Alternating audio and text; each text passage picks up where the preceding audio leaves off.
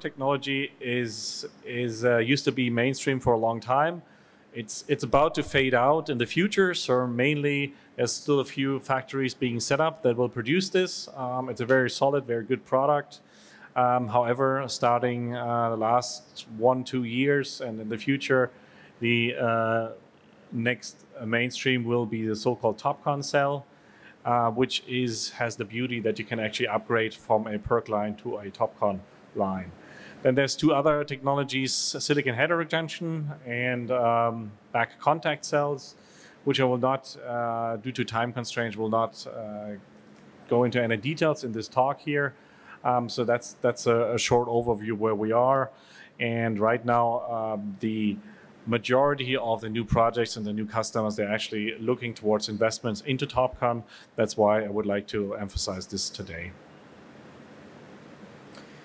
If you look at a typical TOPCon line here, you can see that there's several manufacturing processes. And here the one encircled in red are the wet chemistry processes. So this is what RINA delivers, or what RINA can offer. And so you start off with a texturing, and then typically after that is the thermal diffusion. In the case of TOPCon, it's a boron diffusion. Then you go into the single side etching of the boron emitter, as well as rear side polish and clean. Then you have the deposition of the polysilicon, which is the TOPCon passivation layer stack. After that, you have a single side etching and cleaning of the polysilicon layers and stack layers. And after that, you finish the passivation with applying aluminum oxide, silicon nitride layers before you then go into the back end, which is the screen printing line using the metallization using screen printing. And as shown here, so RINA can provide 3 main steps for this technology. So that's applying the texturing to the wafer. That's making sure that you have a PN junction in the device, so removing the parasitic rear side diffusion. That's the emitter etching, boron emitter etching. And finally, during the polysilicon deposition, there's always a wraparound and a parasitic deposition on the rear side, which creates a small shunt. And before the final passivation here, you do need some cleaning. That's why the so-called poly etching and cleaning is needed. And this is what we offer, and this is what I'm briefly gonna introduce here. So you have always a combination of inline machines and batch machines in these processes, and the batch platform that we offer for this technology is the so-called batch N600.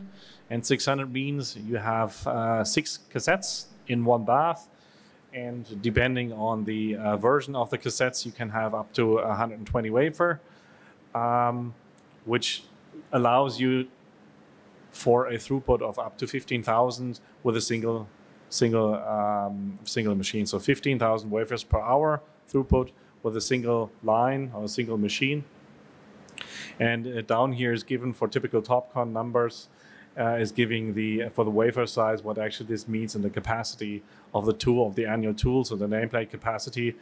And right now the design for these tools is that you can feed roughly 2 printing lines with these 15,000 wafers per hour, making it possible that one line of wet chemistry can have 1 gigawatt, so that you have a streamlined layout in the facility.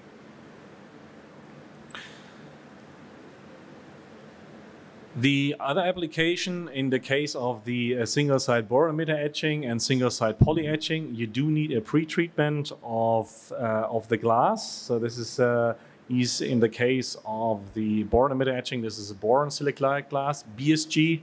And in the case of the silicon, this is a PSG, of the polysilicon, this is a PSG. You can see here, that's a rather compact machine. It's roughly 5 meters long. And what it does is just removes on the rear side the glass, so that later the batch machine can actually do the etching and cleaning process where it's needed. And what we are releasing just this quarter, so basically we released it the day before yesterday, is the upgraded version of our current inline machine, which is the 4th generation, so the upgraded 4th. So it's 4 plus now, and we increased the throughput. So now we have a 12 lane for the large wafers and 14 lane for M10 wafers. which again brings here the capacity per tool to well over 1 gigawatt. And this makes sure that if you are planning a line and you're requiring typically by the end customer, by the modules, is that you have some kind of net capacity of 1 gigawatt per line, that also for the large wafers you can actually fulfill this here. And you are safe having 1 gigawatt for sure, also with inline machines. And I would like to give one application example here for this case.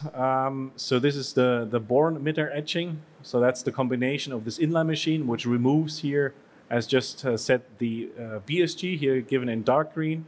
And then in the next machine, you have rear side etching of silicon, which removes then the parasitic diffusion at the rear side of the boron emitter, as well as does the polishing. And this is where I would like to show you some details why it's actually important to have a good hardware, and why there is not only knowledge in process, but also in hardware, and how good control and knowledge of hardware can give you actually an advantage in processing. So the challenge in this machine, in the single side boron emitter etching machine, is that you actually have to have a very high throughput.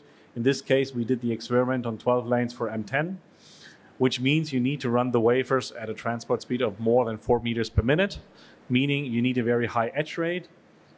And in this experiment, we actually, on this development work, we concentrated on what kind of material and what kind of geometry the rollers have to have in order to fulfill here. In this test, you can see the transport speed up to a very high value, and that you have the right design and the right material in order to have a stable process. So it's really the hardware that can make the difference here, because you don't want to have a very long machine. You want to have a compact machine for this very simple process. And we did here 3 large roller types. We used 2 different tools, and then we varied the transport speed, so the etching time in the tool. And here, this is an experiment we did together with Fraunhofer ISE. We found out that we have several combinations where we have rollers, as well as up to very high speeds, where we have a very stable reverse bias current, so no shunt, and also you can see consistently high efficiencies over almost all the materials. And this means if you have the right hardware, we can have a very fast etching and lean BSG removal process. The second thing I would like to share with you today is a bit more focused on the running costs of equipment. So right now, as the industry progresses, a lot of people talk about CapEx, but it's also very important to understand that CapEx may be important, but actually OpEx, so the operating cost, is what keeps you alive, what keeps you in the game in the industry. Because you just don't want to set up a factory and then you run it and you realize it's way too expensive. No, you need to control the costs and need to have a smart approach and the best tools to actually make sure that you're not wasting any resources. And this is actually a cost of ownership we did this summer. So we are comparing China-made tools with RENA tools. We're using actual field data as from mid of this year, so from second quarter. And these are some assumptions we put in. So 25% efficiency for TOPCon cell, M10 wafer size, and then we give a rather fair comparison between the RENA machines and from our competitor.